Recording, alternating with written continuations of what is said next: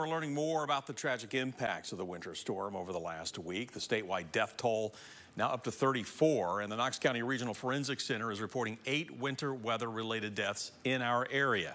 The first happened last Tuesday when a box truck slid in the snow and rear-ended a tractor-trailer along I-75 near Callahan. As we've told you, the driver of the budget rental truck was pinned in the vehicle and was pronounced dead at the scene. Another deadly crash happened yesterday along Rutledge Pike. KPD believes the car hit a patch of ice, overcorrected, and went into the median before rolling over multiple times. Police tell us the driver was thrown from the vehicle and died at the scene. Medical examiners believe the 6 other deaths over the last week were caused, at least in part, by hypothermia.